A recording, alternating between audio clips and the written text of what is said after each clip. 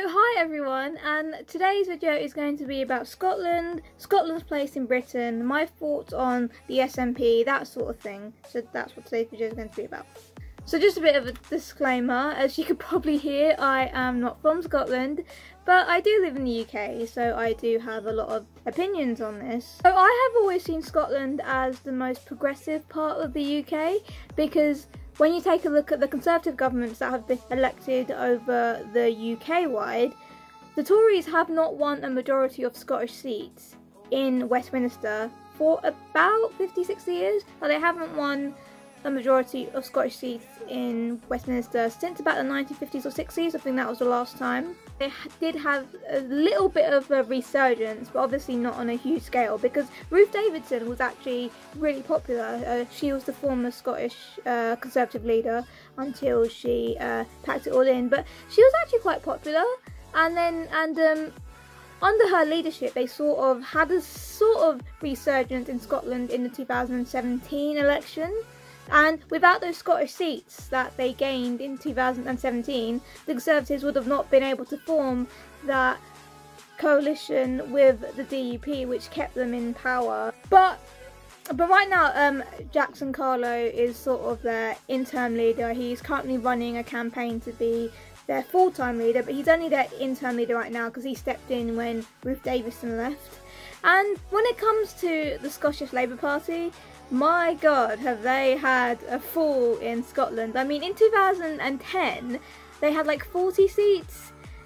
Like, at like the height of Labour's popularity from 97 to 2010 when they were in government, Scotland had like 40 seats. Then came the tsunami in 2015 when Labour were pretty much wiped out in Scotland, and they were wiped out and lost most of their seats to the SNP, with Ian Murray, the only Scottish Labour MP from 2015 to 2017. They had a bit of a resurgence in 2017 when they went from 1 seat to 7 seats, and then they lost 6 seats in Scotland in 2019, the last election, where Ian Murray again was the only sole Labour MP in Scotland. And you know what, Scotland do have a history of voting Labour. Like, Scotland used to be a Labour heartland. Like, you couldn't imagine Scotland voting any other party when it came to the Labour Party. But then the SNP kind of took over being the ruling party in Scotland, and I think that did come from a rise of nationalism, and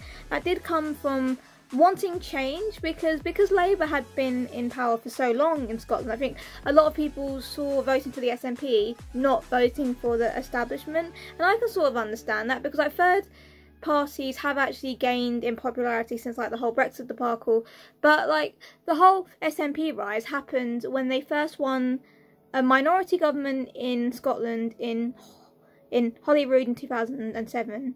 And then because of the success of that minority government, they then got elected on a majority government in Holyrood in 2011 Scottish Parliament elections.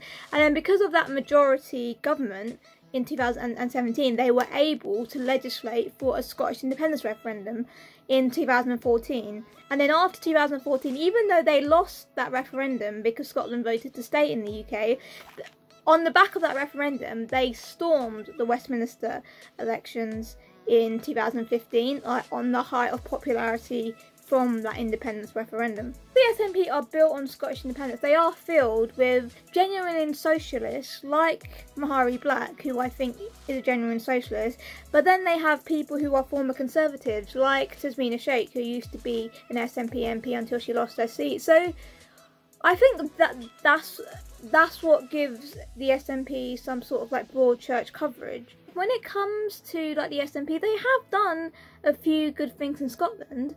Like, they have abolished the bedroom tax, they have kept university tuition free.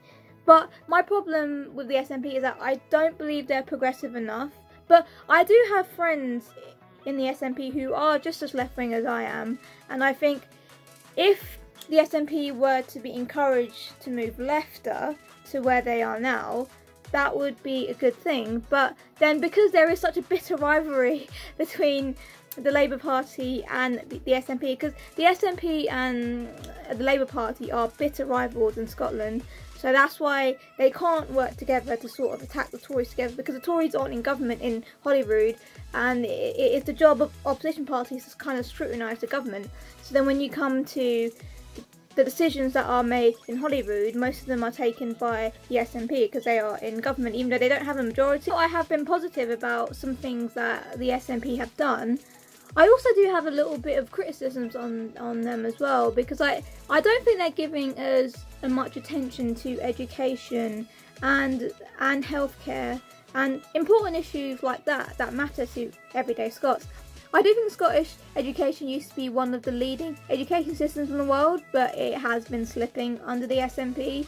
And that when it comes to healthcare, their NHS is performing much better than the England NHS, which is something that they can be praised for. Things like prescriptions are free in Scotland, and that is something that was brought in by an SNP government. And I think that matters to people, because like in England you have to pay £9 for a prescription, and that is something that can be a lot of money to low income families, and that might put off people from getting treatment that they urgently need. So free medicine is something they've definitely gotten right in Scotland, and I think something that should be happening in England too, and it would have happened if we elected a Labour government. SNP have been very critical, rightly so I should say, of the austerity policies that are coming from Westminster from this Conservative government. So I do wonder how the situation would be different if it was a Labour government who wasn't doing austerity and was actually increasing public spending and spending on public services, increasing the Scottish government's budget, and then putting money into local councils. So I wonder how the situation would be different there, and I do wonder how the SNP would react, because I do think that if there was a progressive government in the UK, that kind of would counter some of the arguments that the SNP have been putting forward. So I wonder how that would change things if we had a progressive government in Westminster. Right now I am a supporter of the Union, and I do support Scotland staying in Britain, and I want that to happen. But because I do have friends in the SNP, and I do have Scottish friends who are political but not in the SNP or not in any party, and they have kind of opened my eyes to the good arguments of independence, because all of the friends I have in Scotland, even people in the Labour Party, which is supposed to be a British Unionist party, do support independence. And talking to them, I can understand why they support independence. And like when it comes to my opinion on a second referendum, my tweet went viral. I tweeted that as a English person who is a member of a party that Scotland don't vote for, who am I to say to Scotland that they aren't able to have a second referendum? I think that would be democratically wrong.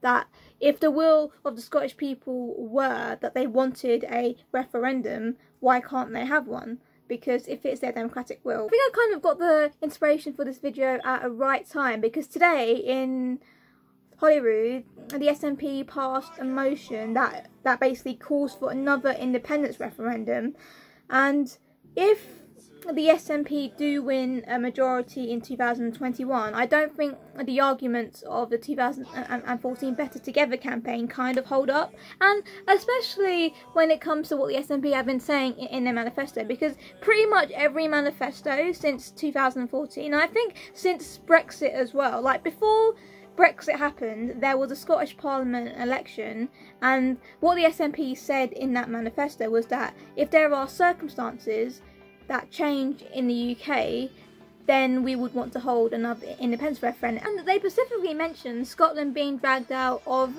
the EU against their will.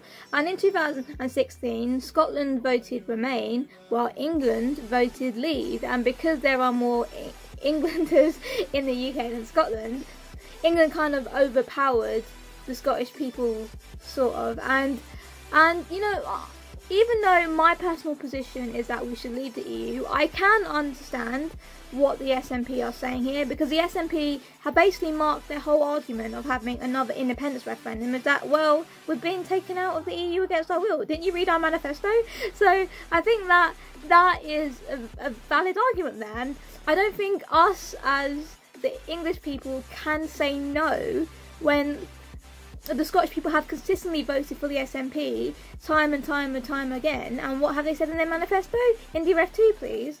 I generally hope a solution can be found for the whole situation of Brexit and Scotland, and I generally hope a situation can be found over the whole union issue, because I don't want the union to split up. I am a bit confused about the SNP's independence plans, and let me tell you why. Because in 2014 they said that they want to leave the UK, but they still want to keep our monarchy, and they still want to keep our pound, which is tied to the Bank of England, in a currency union. So if they are in a currency union which is tied to the Bank of England, Scotland won't have financial control on some of their spending plans. So their whole idea of independence wouldn't even be a thing. I know it has been a long time since 2014, and I know the SNP have shifted more to the left since the departure of Alex Salmond and the instalment of Nicola Sturgeon as leader of the SNP. So I think things have changed now. Like when it comes to the SNP, I think they did mention that they do want to move to an independent currency, which in my mind is what they should have been saying in 2014. In my mind, an independent Scotland would be a republic and would have its own independent currency. That is what makes the most sense to me. Like if I was a Scottish person, that is what I would want. But the SNP have mentioned time and time again that they do want to rejoin the EU as a full member, and I don't think that joining the Euro would be a good idea. You know, I have always been against joining the Euro. Like back when I was a kid and joining the Euro could have been a possibility, Brown said no, and I think that was probably one of his best decisions. When you think about it, single currencies in my mind do not work, and I don't think having a single currency controlled to one central bank is a good idea. So I think that is one of the failures of the EU. I want to get into a whole debate about the Euro because this isn't what this video is about, but if you were to join the Euro, you would have less control over your financial policies because it would be controlled by a central bank. But yeah, that is the gist of why I've never been in favour of the Euro. Then there is this myth that was spread around in 2016 by the Leave campaign that if you are going to join the EU, you have to join the Euro. That is a myth. We've been a member of the EU for 40 years, and last time I checked, I paid for my things in pounds. So, and Denmark don't have the Euro. Then the SNP did say in 2014, and they're still saying it now, that they do not support joining the Euro, which in my mind is the best position to have. When it comes to like the Scottish Parliament, I have always been in favour of max devolution, and I think that is something that should have happened like 5 years ago, or like 10 years ago, or like when the Parliament was first set up by the new Labour government. There should have been an agreement to transfer all the powers to Scotland so they could still have their own parliament but then still be part of Britain and still be part of the UK system and still have the benefits of being part of the UK system. So I think max devolution not happening yet has been a bit of a disgrace, and it was promised to them in 2014, wasn't it? And it still hasn't happened.